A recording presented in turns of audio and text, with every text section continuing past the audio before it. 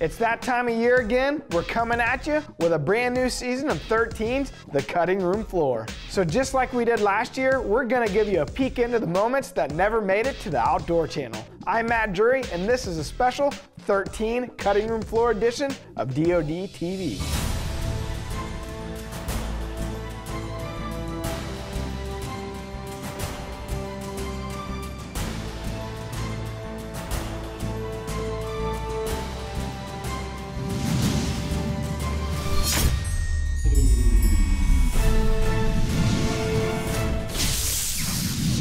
When you spend countless hours up in that muddy stand, you're bound to get more footage than you can pack into a 30-minute episode.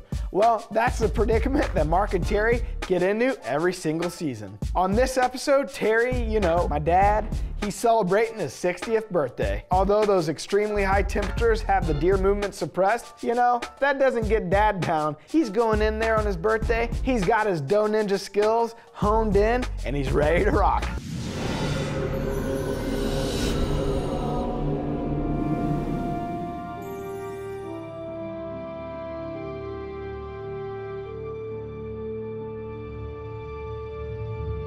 It just so happens today is September the 20th. We're in phase one, a new beginning, and it's also my birthday today. So we're gonna have some fun, we're gonna go out, we're gonna try and harvest a doe, we're going to one of my favorite little hidey hole spots, probably the best food plot on the entire farm. We're gonna tip in there and try and climb up and kill a doe today. You know, Mark and I look at our farms individually, and then we compare notes each and every year, and have found out how vastly different they are. You really got to watch what your farm's all about, and you got to understand it. You know, my farm is literally a doe and fawn factory, and Mark's farm is usually one that he has some shooters early. So we hunt them differently. It's about understanding them and then acting accordingly.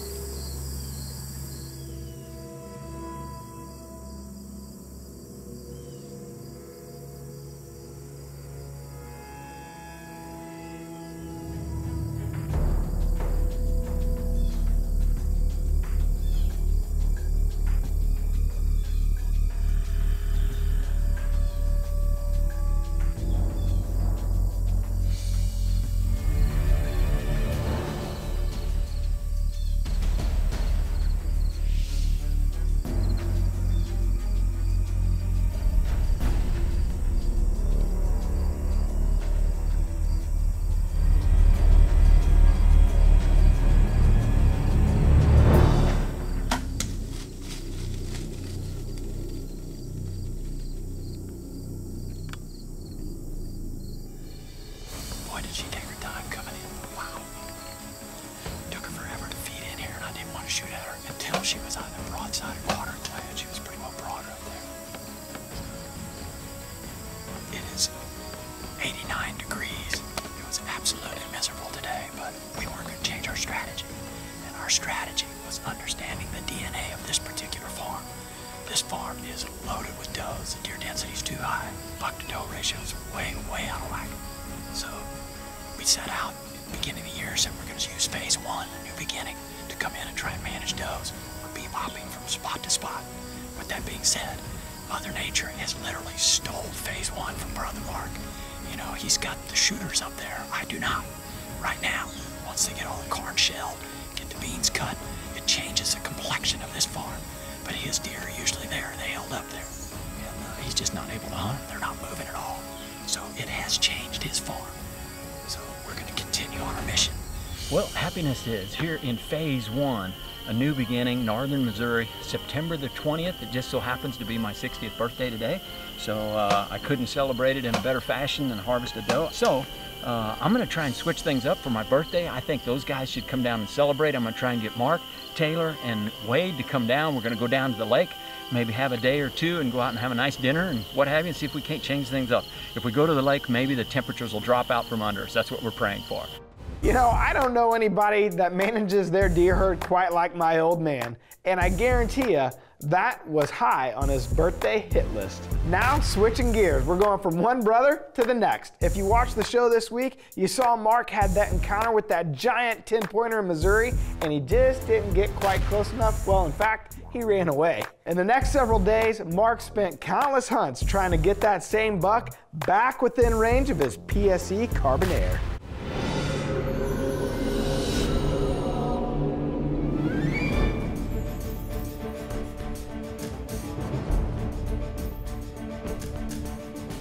Okay, here it is, September the 17th, and all summer I've not been overly excited about the Missouri pictures I've been getting. I mean, to me, the EHD that happened back in 12 and 13 has left a hole in the deer herd. We just literally don't have any 3, 4, 5-year-old deer. We actually saw the one and only big shooter that I have pictures of last night. Went in there, I hadn't checked the camera in quite some time, and luckily that biologic had him sucked into that little bottom. So it's a big field, it could be long shooting, but I'm prepared for it, I'm ready, and I'm excited. We don't have a lot of shooters, but we've got one good one.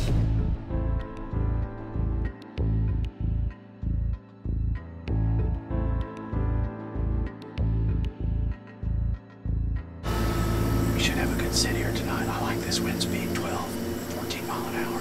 It's supposed to die the last hour though, so we'll see what happens. But clear bluebird sky, 30 pressure, we'll be all right. 30 and 42.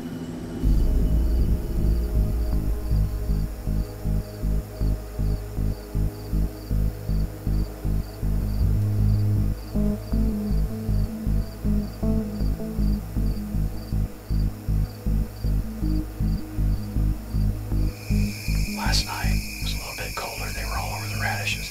Today it warmed up and we've had a lot of radish movement, but ultimately they went to the west end of the field, and every deer that we've seen is on that clover right now.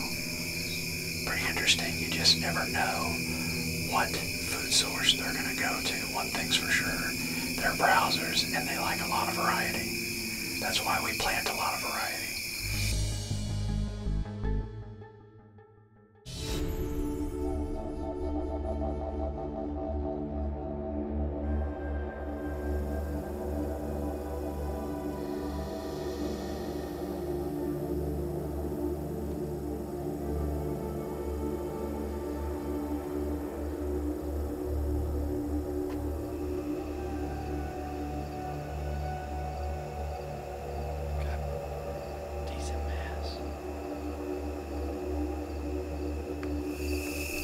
Buck up at the other end. Man, these deer radishes have just got so many deer sucked into them, even at 82, 83 for a high today.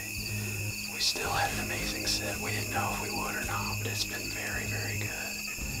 And this big drainage here, every night we see different bucks. It's going to be a matter of time, just picking our times with the weather right, coming in, we'll eventually run into one of these shooters.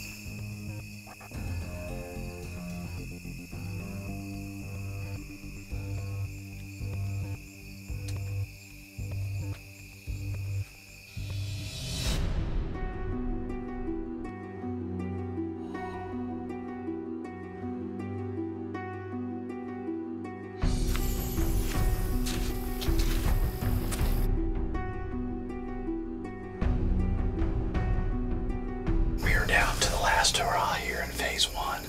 We were blessed with a very nice cold front. We had a great time down there with Terry celebrating that 6 decades of his, and now Mother Nature gave us the front we've been hoping for. So we got the right set. We're back where we were, where we started this phase, where I saw that big 10 point. So we're pushing the wind a bit, but we're going to give it a try. Deer radishes are the flavor of the day.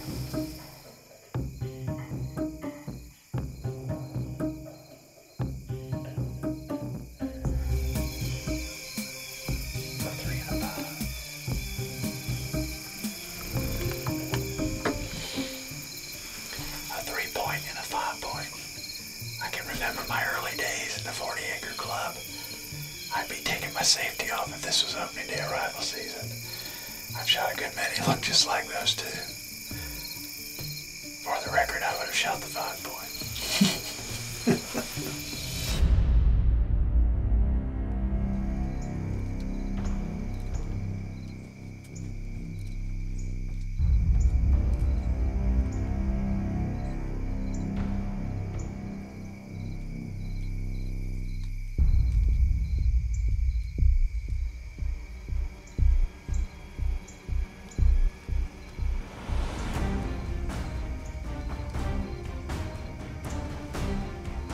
Yeah.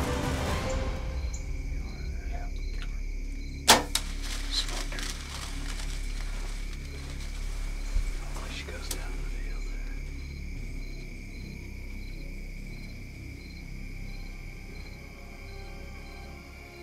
First whitetail of the year right there. Terry's been having all the fun over there during phase 1. And that's one of the tactics here during this phase is manage your does. And that BSE carbon air just put that range extreme right there. The deer really weren't moving all that well. And then I had given up, turned around. Scott said there's a doe right here at 10 yards. So I was lucky to make a good shot on her. We got some venison for the freezer. We're about, I don't know, 70 yards beyond the field. And we've been on a good blood trail. I finally see her right up here.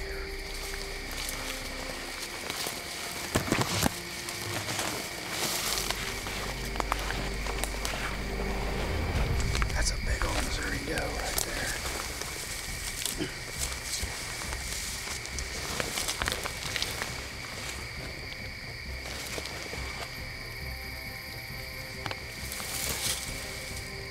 There's the exit. Classic quarter and away shot. Entrance. Exit. Right there. Anytime you got a deer, you always want to think, aim to exit.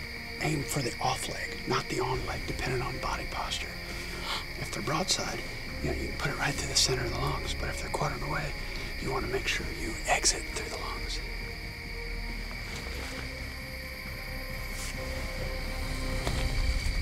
Right on.